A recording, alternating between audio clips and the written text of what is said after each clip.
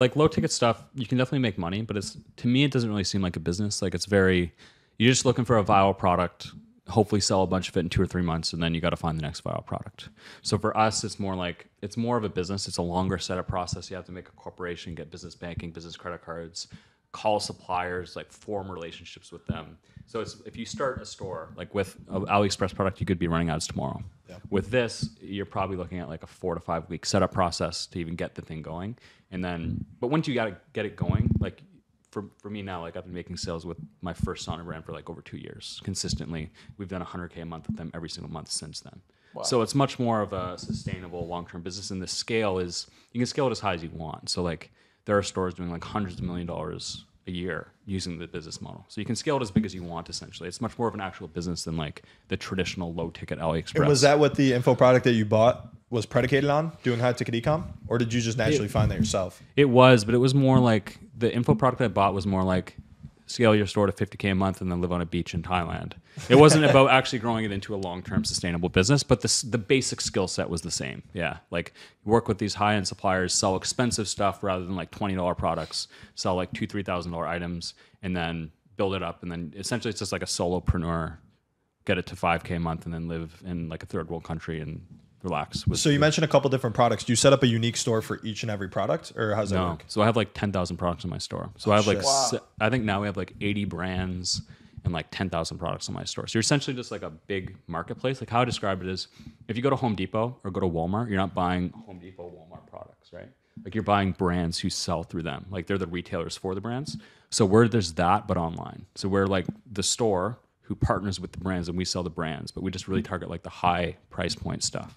So how do you get people to find your store? And I'm assuming that a lot of it has to do with building the brand of like your brand, right? Yeah. Like making it like a Walmart kind of thing. Exactly. So like how do you differentiate it? I feel like no one gives a shit about your brand. They just find you organically through SEO, right? Yeah. So your brand matters a bit, but it's easy because when you're selling brand stuff, customers already know the brands that we're partnered with. So like, for example, if you're going to buy an iPhone, you don't care whether you get it from Amazon or Best Buy. You just want the easiest way, in the best price, essentially. So that's what we're doing is we're just selling existing brand stuff, and then we use Google and Bing so when you're advertising on Facebook or TikTok, you're just marketing to an audience that likes XYZ or like is this age and this location. With Google and Bing, you can target search terms, like specific searches people are making. It's like intent-based, right? Exactly. So we can target the exact brand names that we're selling. So if I'm selling a Ford car, I can go on Google and target a person searching Ford car. So we can just put the product in front of them that already searching. So what's the selling proposition to the supplier? Because like you said, it's intent-based. Like people are already searching for these things. Yeah. What is the benefit to them to come across your store instead of the supplier's store? Many. So rather than have to hire like a whole bunch of agencies to like run their ads, do their SEO, do their all this, they just like an affiliate in a way. Almost like an affiliate, but we deal with customer service. Okay. So a big headache for brands is they don't want to have to deal with thousands of customers. So we deal with the customers, we sell the product. So literally all they need to do is manufacture it and ship it. So you're charging more than them or the same? More. So usually it's about a 25-30% margin. It really varies depending on the product. But for the saunas, it's 25 landed after cost of goods sold and shipping. And then, so we pay them. So if you bought a $10,000 sauna, I would get $10,000. I would send $7,500 to them, and $2,500 would be my margin. And it sounds like customer service can make or break this type of business. Because if I'm purchasing something online for $5,000 and I see a bad review like, oh, this person ripped me off or it didn't work, I'll spend $300 more buying the same exact product. So is that the biggest benefit for the manufacturer is just if shit does go south, since it's your brand, I'm not necessarily taking the hit. It's just that person's brand? Yeah, so a bit of both. So if we treat our customers bad and you own the brand, it would reflect bad on you as well. So customer service is the way that you differentiate yourself as a high-ticket e-com store is having responsive customer service. So if you go on my store, 7 days a week, 12 hours a day, there's someone who will answer your chat right away. So you don't on Amazon or Wayfair, like you can't really talk to someone that you speak to a robot, or you can't really, they'll get back to you in 2 or 3 days on email.